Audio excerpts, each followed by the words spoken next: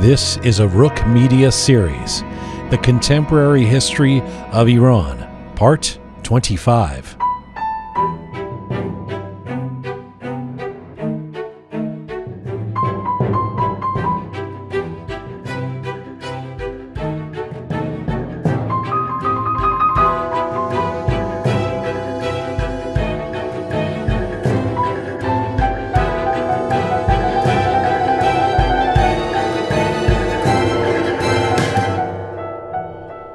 Hi there, and welcome to the Contemporary History of Iran, a series from Roqe Media. This is Part 25, The Impact of Mossadegh. I'm Jian Ghomeshi. Our aim with this series is to explore the events, personalities, and issues that have shaped modern Iran. We want to do this as much as possible through a non-traditional lens, through snapshots of change, and using alternative voices or angles. This series is mostly in English and will feature a new episode posted every Thursday across our Roqe Media platforms. We will post subtitled excerpts with Farsi Zirnavis on our YouTube and Instagram sites. We are coming to you on roqemedia.com. It is there that you can link to all of our platforms, and we invite you to check out parts 1 through 24 of this series that are already posted. To become a sponsor or patron of Roqe Media, please contact us through our website. All right, let's get started. Here now is the Contemporary History of Iran, Part 25.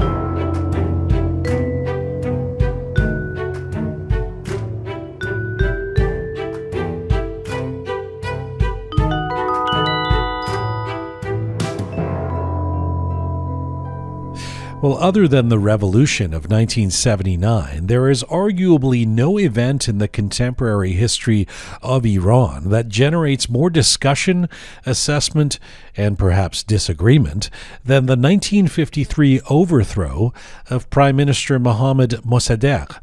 In the view of some, the coup of 1953 not only undermined Iran's first democratically elected government, but set the course of events in autocratic rule that would lead to a popular revolution which would end the monarchy and result in the formation of a theocracy only 25 years later. But what led to the downfall of a popular prime minister in the 1950s? Was it indeed a coup? And how long was this coup in the planning? New evidence in recent years and a new book by my guest today makes the case that in the early 1950s, the United States set out to systematically meddle in Iranian domestic affairs to overthrow Mossadegh, and that this was not something sudden or reflexive, but long-orchestrated, involving bribes, psychological warfare, and economic embargo, and fear-mongering. You might say the impact of the actions of the nationalist prime minister created too much concern for the West and those in power in the United States, and the contention was that he had to be stopped. What was the impact of Mossadegh, and how did it resonate even after an American-enabled coup? My featured guest today has been described as one of the preeminent Iranian historians of his generation and a leading historian on modern Iran. And as I mentioned, he's recently published a book about the coup of 1953 and new revelations of the American involvement in the overthrow of the Mossadegh government and the connection to oil nationalism. Dr. Ervand Abrahamian is a renowned Iranian-American scholar and author. He is the Distinguished Professor of Iranian and Middle Eastern History and Politics at the City University of New York. He is also a member of the International Iranian Studies Association, the American Historical Association, and the Middle East Studies Association of North America. Dr. Abrahamian was born in Tehran and grew up partly in Iran, partly in England. He received his bachelor's and master's degrees from Oxford University and his doctorate from Columbia University in New York. He has in the past taught at Princeton, New York University, and Oxford. He is the author of several acclaimed books on 20th century Iran, including his celebrated book Iran Between Two Revolutions, which is a standard text for the study of modern Iran now. Dr. Abrahamian's latest book, Oil Crisis in Iran, From Nationalism to Coup D'état, was published last year. And right now, it's a great pleasure to have Dr. Ervand Abrahamian join me from New York today. Hello, sir. Thank you, Jian. Thank you. Thank you so much for doing this. I know this is part of two talks we're going to have. The first being on the impact of Mossadegh and the American involvement in the early 50s. The next on our next episode about Khomeiniism. And the two are not entirely unrelated, as it turns out, now that I've read your books. Thank you so much for doing this and for making the time. It's my pleasure.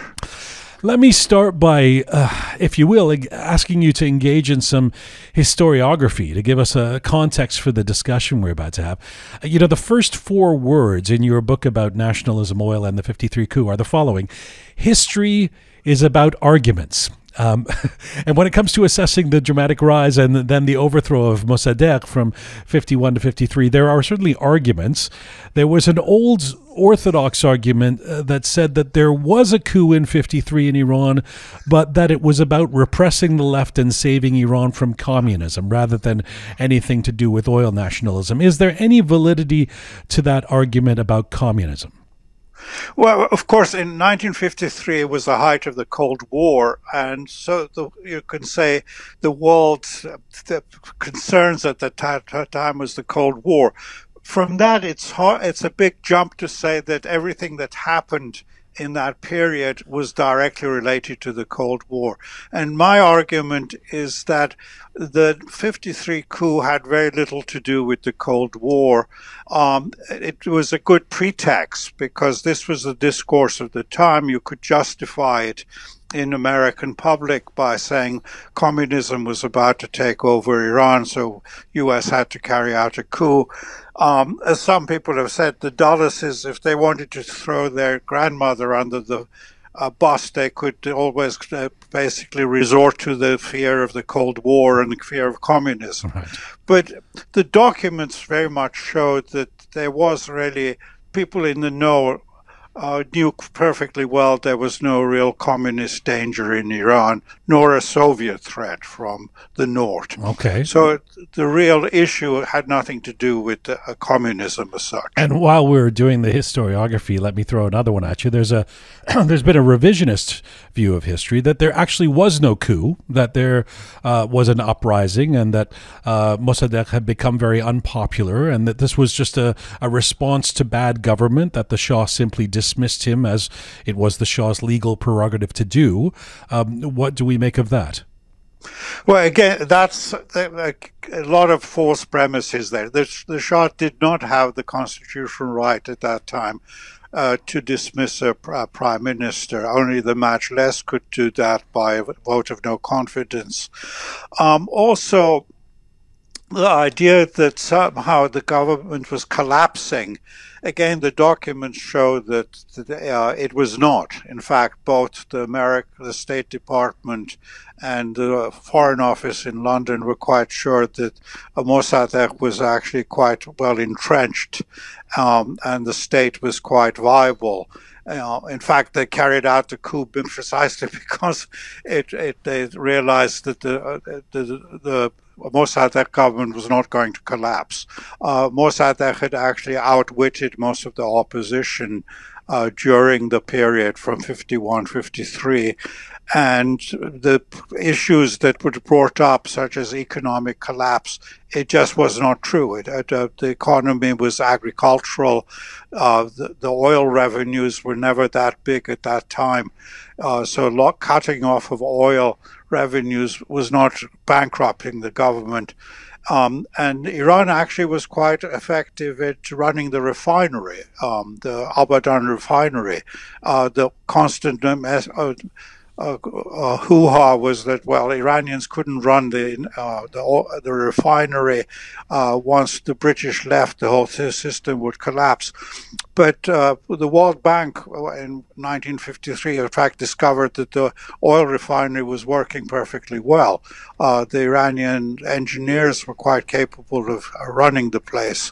If they wanted to hear higher production, they would have had to have foreign advisors, foreign technicians come in, but that would have been something in the future. In 53, Iran by itself was capable of running the refinery. What about the, I mean, you can't be unfamiliar with these arguments. We had a former editor of Kayhan newspaper say, you know, by 53, Mossadegh was deeply unpopular. The population didn't want him.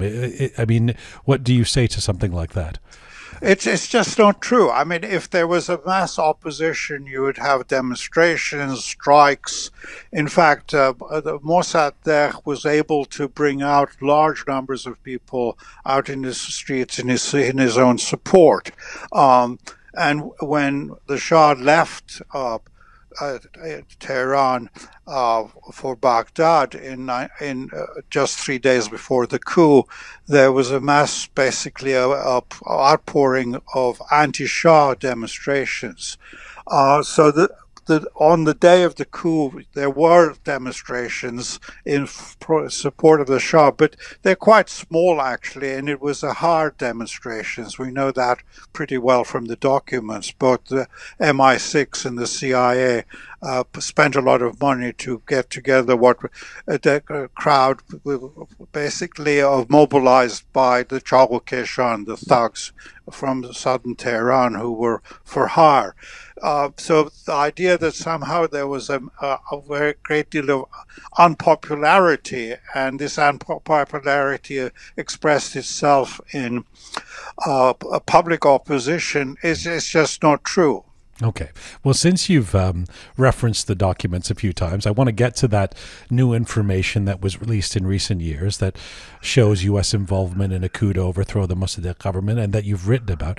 But let me ask you about Mossadegh himself first, because he's a most fascinating character. I mean, this is, as many of us, you know, certainly in my mind, he's kind of the image of him burned into my mind as this frail old man that captures the imagination of Iranians in the early 1950s and for a time the entire world, of course, at the cover of Time magazine, etc.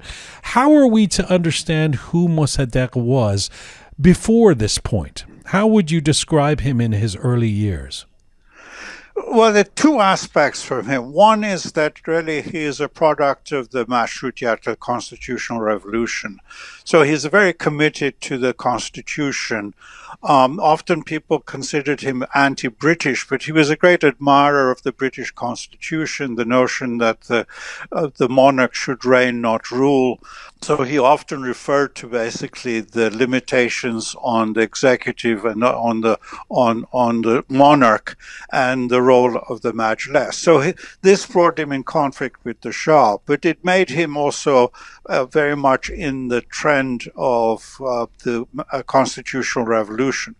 But the other aspect of him that actually relates much more to the oil issue, he was seen as very much as a patriot, as a nationalist, who wanted to have Iran very much independent of the foreign powers. And the foreign powers, of course, historically in Iran had been the northern neighbor, euphemistically referring to the Russian Tsarist Empire, and the British Empire, the Southern Empire in India and the Persian Gulf. And his notion of being independent was balancing the two off and not, in fact, giving concessions to either one side, because if you gave concessions to one side, the other side would want more concessions. So his nationalism was very much expressed in modern terms would be a neutralism, neutrality in international politics. Do we have any sense of his presence in his early years? I mean, he was famously the first Iranian to receive a PhD in law from a European university. Would he have been someone, say, in his early 20s who was expected to do great things?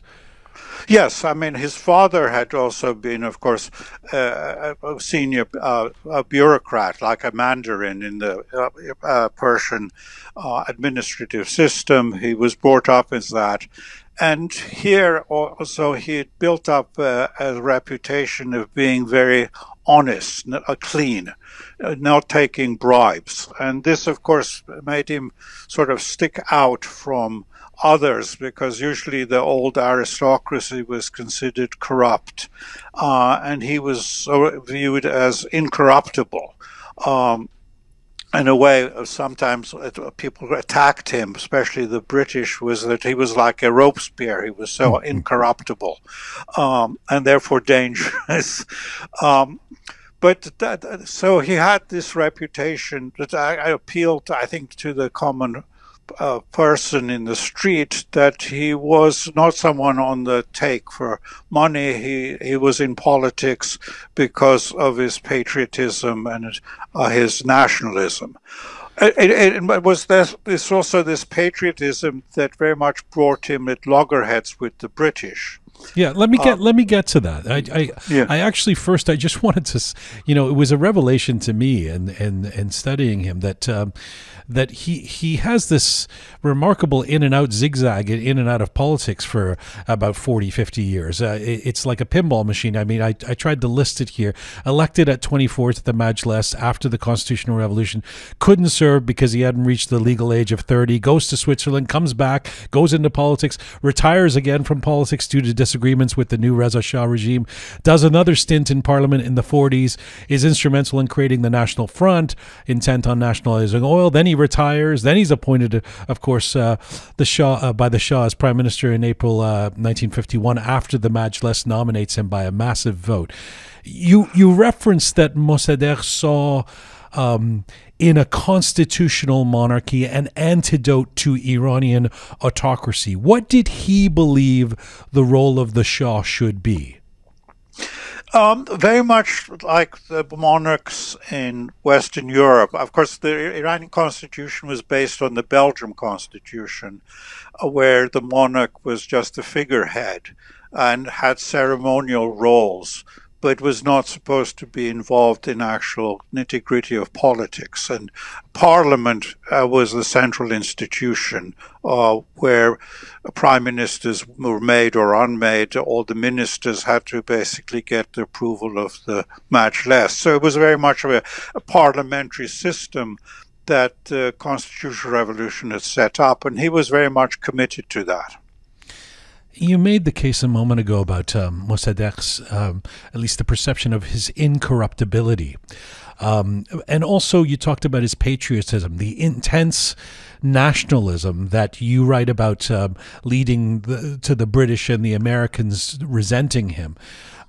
This thing about the nationalism, I mean, it's curious to me. What Reza Shah, a decade before him, was also intensely nationalistic. What made Mossadegh's nationalist streak different in the eyes of the U.S.? Well, Reza Shah was a nationalist in that he wanted to build a strong centralized state.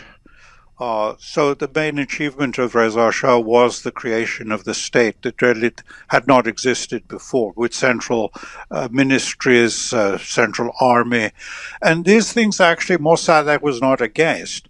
What Mossadegh wanted was also that the state should be responsible to the public and the Majlis should be the central body of the state.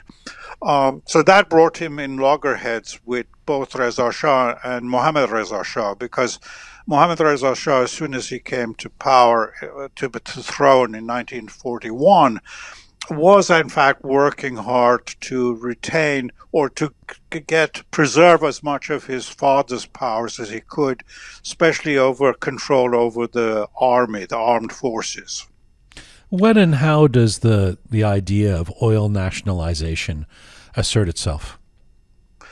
It becomes important because after World War II, more and more countries were getting independence, like India, Pakistan, then, of course, African states, then Asian states, Indonesia, and so on. So this was the age of rising independent states, former colonial states that were reasserting themselves as independent. Now, Iran, although formally had never been a colony of Britain, it was in fact a semi-colony in that its main resource, oil, was controlled by the British. And the perception in Iran very much was that the country was actually controlled by the British because the British oil company owned and monopolized the oil industry. So through the oil industry, the British were able to make and unmake prime ministers, ministers, governors, and that the real power behind the throne in Iran was the oil company. So from the nationalistic point of view, what Mossadegh had was the way to become independent, like other countries like India, was for Iran to be able to take over control, nationalize its oil industry. And so the nationalization of oil industry was not just a dollar cent issue of getting more income. It was really a declaration of independence from Britain. So there's a very sort of significant scene when oil industry is nationalized. The oil company flag comes down in Khorramshahr and Abadan, and instead the Iranian flag goes up there. Right. This was a way like saying Iran has finally become independent. Can I just ask you about Mossadegh's role specifically in the cause of nationalization? I mean, obviously he was instrumental in the National Front, and that was a big mission of the National Front. But this has been pointed out to me when we've had previous discussions on this program about the 1953 coup.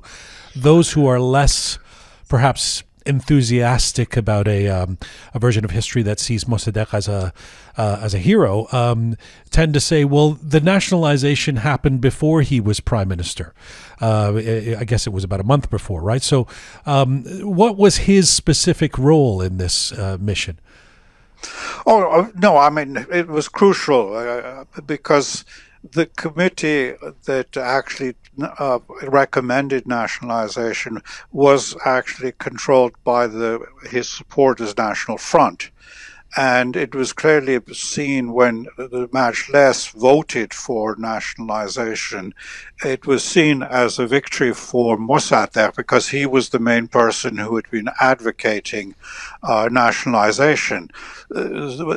Others were talking about a better concession, better agreement, or getting more than 17% of the income, let's say increasing the percentage of income. Some even were talking about 50-50% sharing of profits, like the Americans were giving Venezuela and other countries. But for Mossadegh and the National Front, that wasn't the issue of getting more income. The issue was really getting control over the oil industry, which was nationalization.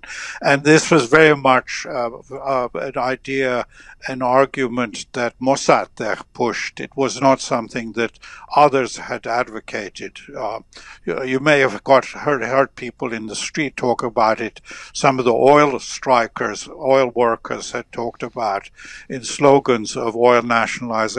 But in the political arena, it was very much an idea of the National Front.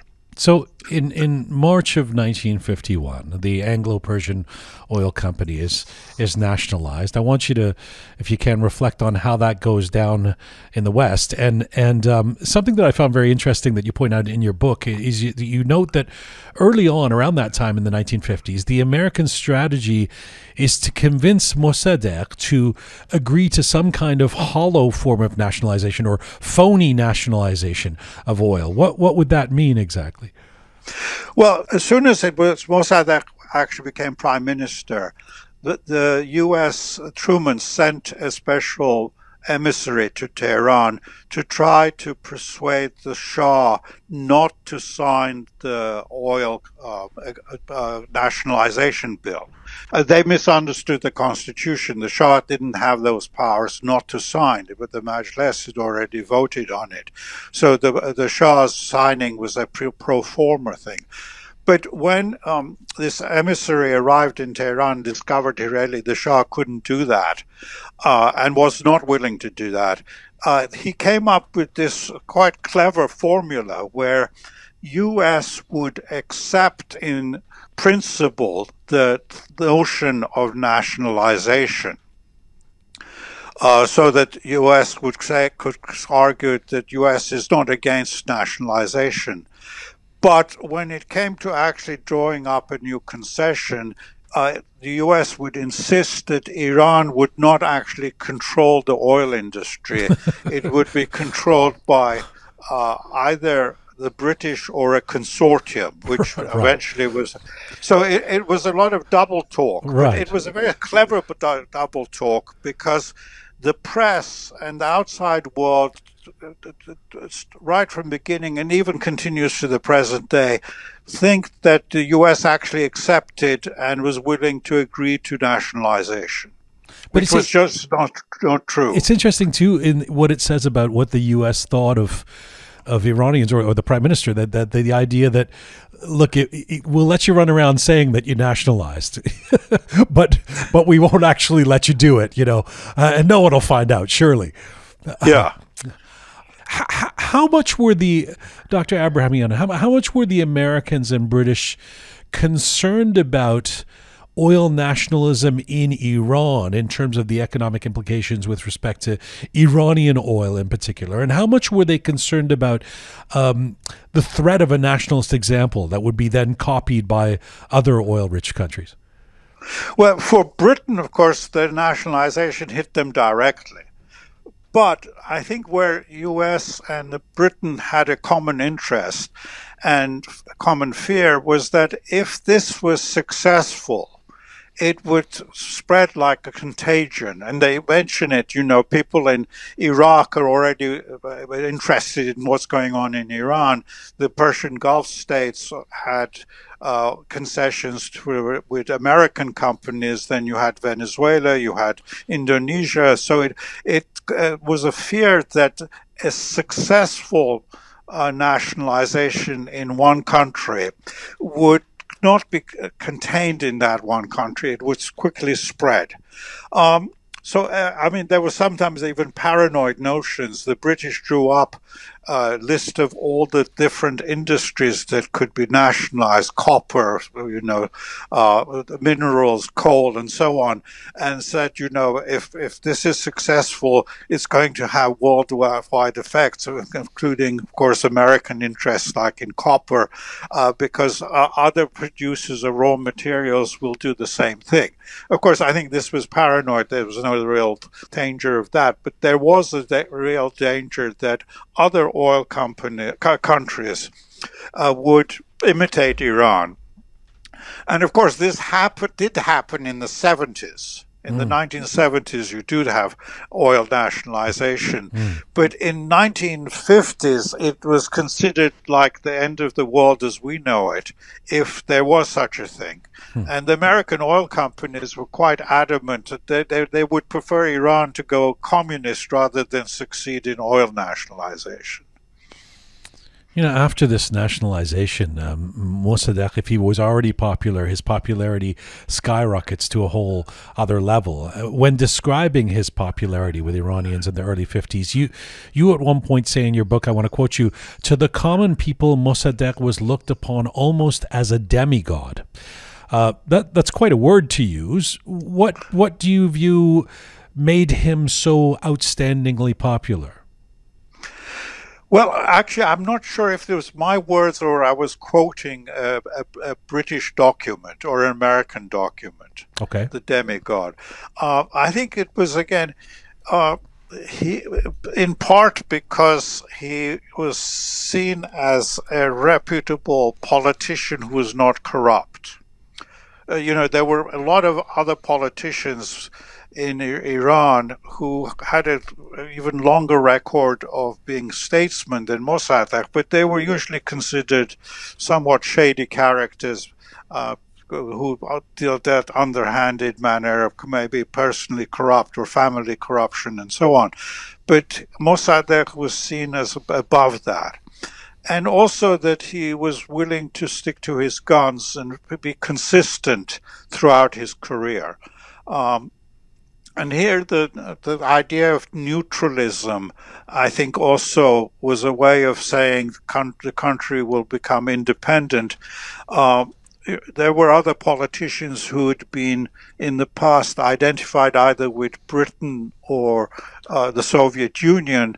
And Mossadegh, although he didn't indulge in anti-Soviet rhetoric, he'd always kept his distance from the Soviet Union. Was he a good orator? Would he have? Yeah, no, he was also a good orator. Yes, if he existed today in the social media 21st century, would he be a successful leader in your view? Yes, he was a good speaker. I mean, the British considered him a windbag because he talked at long sessions, but also they didn't like what he was saying. But I think for Iranian audiences, he was a good orator. So there's a lot of what you bring to us in this latest book is not just speculative. I mean, you've got the information now, the empirical evidence is in these new documents that you've referenced a few times in this interview. There's a 30-year rule, as I understand it, about the U.S. declassifying information of its activities in foreign countries. That would mean that new info about the early 1950s should have come out in the early 80s about the U.S. role, say, in the overthrow of Mossadegh. Where was that info, and why was it not released until pretty much 2017? Well, there was a volume of the foreign relations of U.S. Published in 1987, but it was so skimpy that it caused a scandal in the American Historical Association. It had absolutely nothing on the coup, but it also had long months where there was no correspondence between the American embassy in Tehran and the State Department, vice versa. And this seemed strange. You had a country in a crisis and no communications between the embassy and the State Department. So the American Historical Association kicked up a fuss and persuaded, actually through Congress, to get the State Department to reissue a new version of the volume of the Mossadegh period documents. So there was a lot of false starts. Eventually, the new volume did not come out until recently, 2017. I was going to say it took them another 30 years to get out the new volume. Yeah. Why is that? I mean, who makes the decision to hold that information back? The State Department. I mean, they have to go through the documents to make sure that, that there's nothing that might endanger someone's life. But also in this, there was a complication, or at least the State Department said there was a complication that the British didn't want any of the documents to implicate the British in the coup. So it was the British that held it up. But I suspect what really held up the documents was the State Department has this facade that they don't get involved in internal politics of the countries. Right. So the ambassador is not supposed to get involved in the nitty-gritty of the host country. And these documents reveal, in fact, how deeply the U.S. was involved in Iranian politics throughout the Mossadegh period. The presumption always been that after the coup, the U.S. was involved. But the new documents are very revealing in that they show the U.S. was very much involved from 51 to 53 under Mossadegh in internal politics. Involved literally in who is represented in the Majlis, yes? Yes, I mean, nitty-gritty of, making sure that the right deputies are elected, that a lot of journalists are paid off or accept articles that are planted by the CIA in their newspapers. Also, of course, U.S. was involved in the military missions. There were 3 military missions that U.S. trained. So you find, I mean, I think that the main reason these documents are important, but also they were held back, is they're a goldmine of information on internal Iranian politics and how U.S. was involved. Something that we also learn in these documents is that, you see, I've always thought of the coup as the Eisenhower administration being the ones who would, sort of undermine Mossadegh or preside over this coup. These documents confirm that in early 1952, so this is then the Truman administration, right, is looking for a replacement for Mossadegh, and this is not intended to be a coup, but something of a replacement and that leads to something called the July Uprising. What have we learned about this? What can you tell us? Yeah, I mean, to use a modern term, it's a deep state. What you find is there is a deep state during the Truman administration. It's actually manned by diehard Republicans in the CIA desk on Iran. The usual impression is, as you mentioned, that Eisenhower comes in and there's the coup put in. But in fact, the people who put the coup under Eisenhower were already running the Iran desk in the CIA as early as 1951. So Allen Dulles was in fact in charge of the Iran desk in the CIA as early as April 51. And there, what you find interesting, I think fascinating, is there is a tug of war right from the moment Mossadegh comes in as a prime minister, all the way to the end. Tug of war between, I would say, the deep state in the CIA that is talking about that we can't really deal with Mossadegh. The only way to get rid of him is to get rid of him, either a coup or political removal. And they're more down to earth, many of them academics in the State Department, who argued that no, Mossadegh and the National Front represents the rising middle class. They are the future of Iran, and we should try to work with them.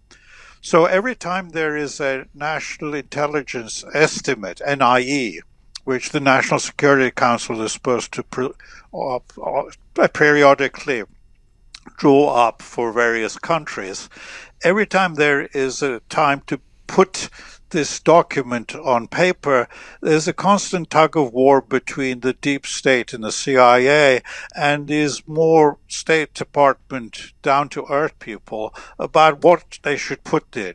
The CIA is always talking about, the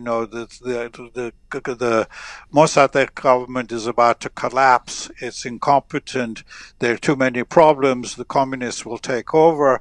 Meanwhile, the State Department is arguing that no, we can basically, it's a stable regime. We should try to deal with them, or if we're going to do anything, we have to do it politically, not through a military coup.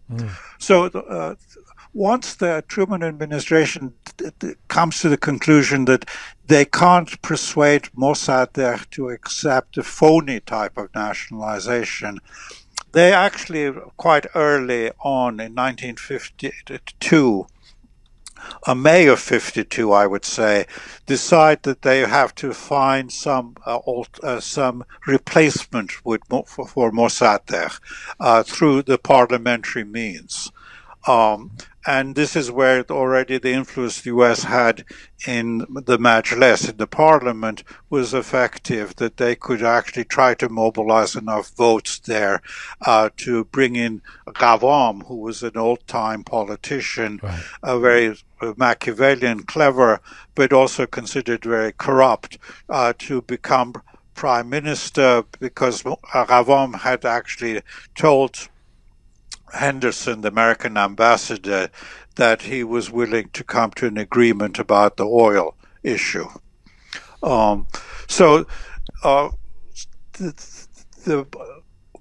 the Truman administration was not averse to replacing Mossadegh, but it was averse to a coup. And now, whether that was due to principles that somehow Democrats were against military coups, Right. or whether there were other reasons, I would say there were other reasons for that was actually determined and prevented a coup during the Truman administration. But the attempted replacement clearly doesn't work out and leads to something called the July Uprising. Can you briefly tell us what that is?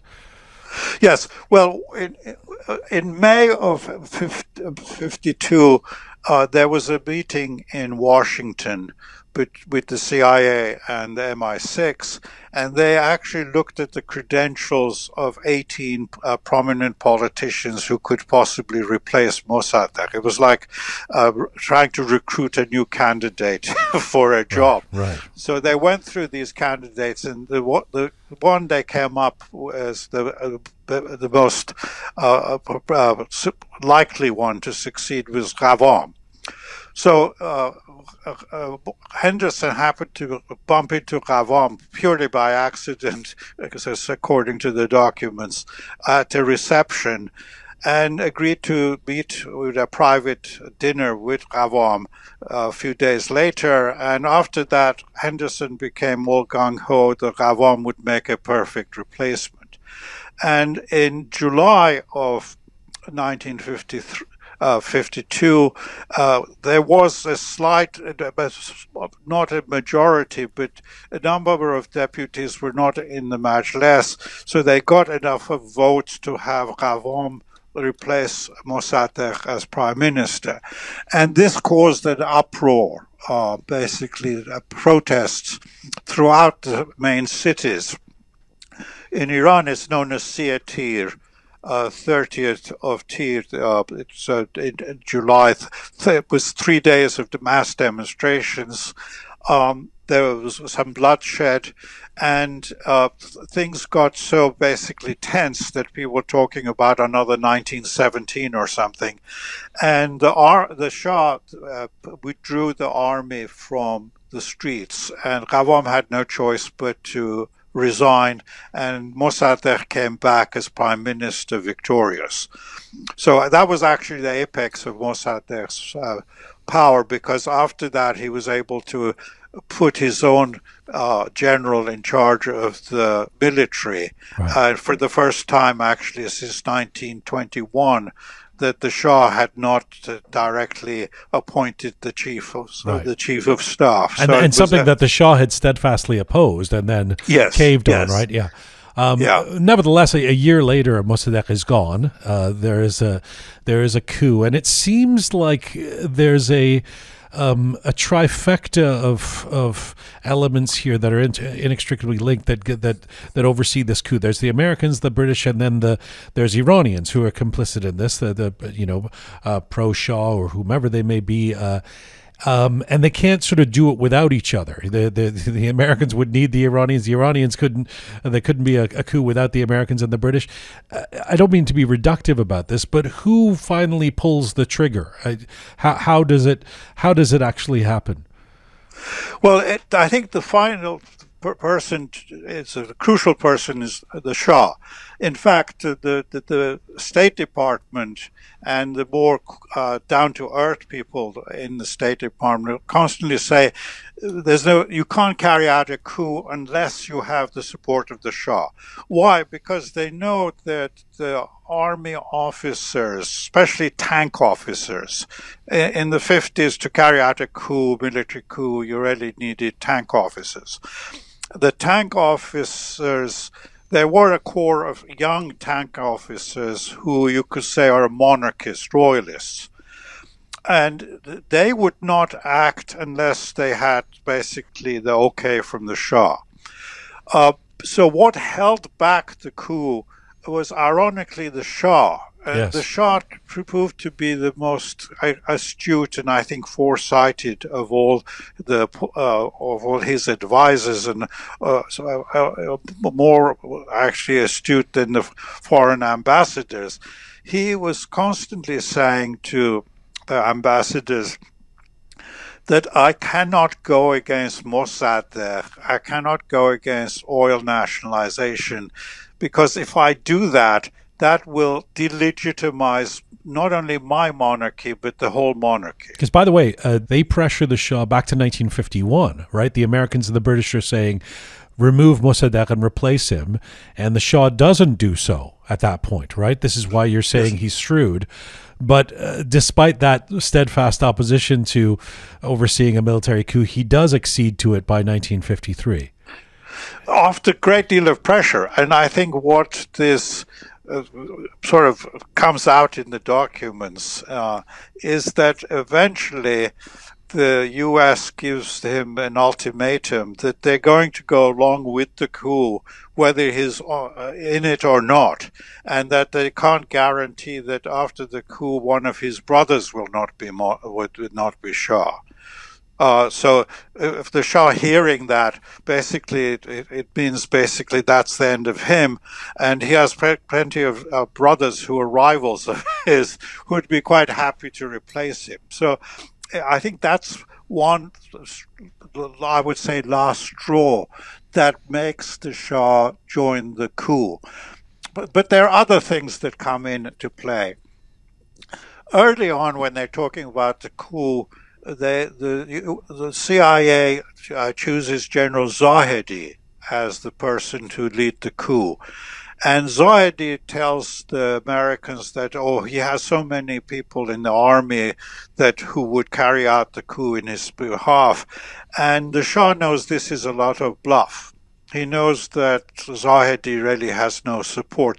Zahedi had support among retired generals, but retired generals are not in a position to carry out a coup. You really need commissioned officers, especially tank officers. And Zahedi didn't have that.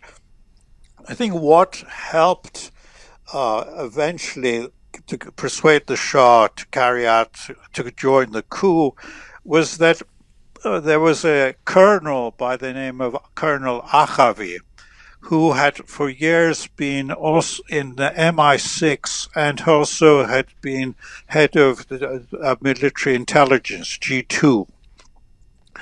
So he knew the young officers, and he presented the Shah. This would be very late in the day, or in August of 1953. He presented the Shah not just a vague promise that, oh yeah, the young officers are willing to carry out a coup in your name. He actually presented the Shah with 40 names of officers. Presumably these are, commissioned officers. We don't have the names. We don't have the list, but we know from the CIA reports that he did actually give the Shah 40 names of people who were willing to participate in the coup. And at that point, the Shah knew this was not a bluff. People were not just talking off their bat. They were going to be willing to do it. And that would have also persuaded the Shah then to participate, even though he knew this would be undermining the monarchy. Eventually, did he have a choice?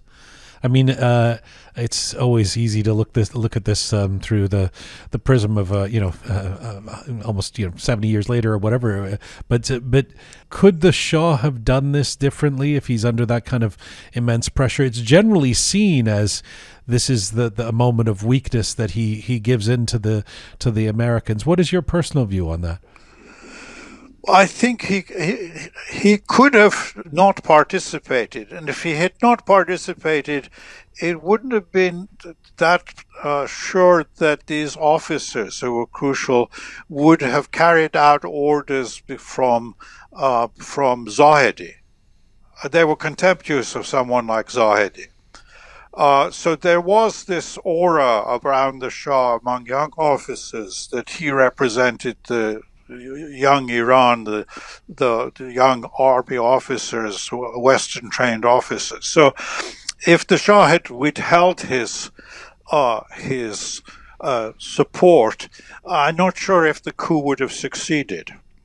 And then he may have actually survived, because after all, Mossadegh was not anti-monarchist. he was quite happy to have the Shah remain as the titular head of the state. So even after the Shah left, Mossadegh refused to talk about a republic. There's also a fascinating twist in this period that reverberates 25 years later when we see the coming or the culmination, the co-opting that leads to an Islamic republic of a revolution. And that is the role of the clergy at this point, who one would assume are anti-monarchy, but play an interesting role here in the downfall of Mossadegh. What can you tell us about the role of the clergy? The revisionist argument now is that, of course, there was this unpopularity of Mossadegh, and the clergy were the people who really were instrumental in the coup. They even argued that there were no tanks in the streets, there was no military coup. It was basically the masses in the street led by the clergy. Now, there's an element of truth in that the crowd from the Chaghokeshan, from the southern Tehran, they were linked to one prominent cleric, Ayatollah Behbahani, who was not a pure cleric. He was really a courtier, a member of the court. And the money that both the British and the Americans spent for the coup was transmitted through Behbahani. In fact, it was at that time in the streets of Tehran, the money that was spent for the demonstration was known as Behbahani dollars. So he was instrumental in, I would say, carrying out the coup. But the clergy as a whole is much more complicated. The Grand Ayatollah Burujerdi, we know from the documents that the CIA tried to persuade Behbahani to go to Burujerdi and get a fatwa from Burujerdi against Mossadegh and against communism, and that would justify basically the overthrow. They failed to do that, so Burujerdi actually remained what he called apolitical or Quartist. His whole theme in politics was that high clergymen should not be involved in nitty-gritty of politics, because politics is a dirty business and the clerics should not get dirty in dirty business. So for him, and also the seminaries in Rome, were very careful not to get involved in political disputes.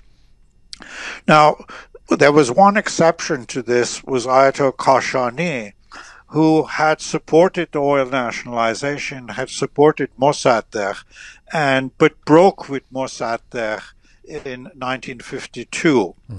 So often the notion is that Kashani was instrumental in the coup. The new documents actually show that Kashani was not involved in the coup. It's not because he would have opposed it.